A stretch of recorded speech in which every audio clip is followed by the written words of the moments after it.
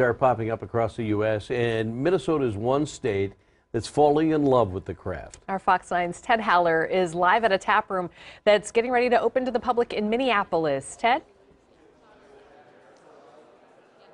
Yeah, that's right, Amy and Jeff. We're at Utepils Brewing, which is in western Minneapolis, right along Bassett's Creek by Theodore Wirth Park, the Bryn Mawr, Harrison neighborhood, if that sounds familiar at all to you. But yeah, Minnesota, we're about 14th in the country when it comes to the number of breweries per people. So some people might be wondering, are we getting a little too full on beer? But the people here say we're not even close. You want to come to that spot where you've left the world behind? There's the beer economy.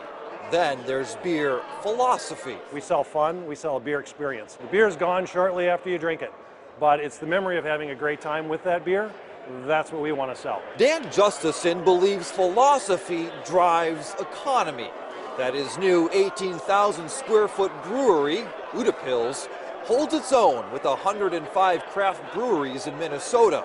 5 gallons of beer for every drinking-aged Minnesotan. Because that's economy.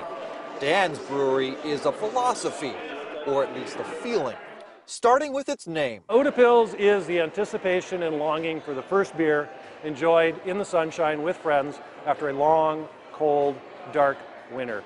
The Norwegians came up with it. We all know the feeling. The feeling begins with the tanks, imported from Germany. Same with the tile. The beer, classic Europe. They're just right. I don't need to reinvent a Kolsch.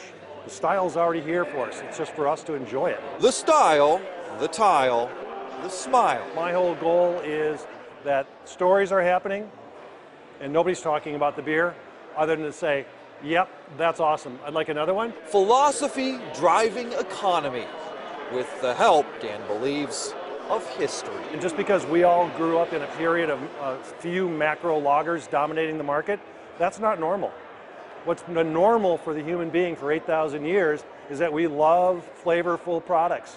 We love good beer, we love good food, and that's what's normal.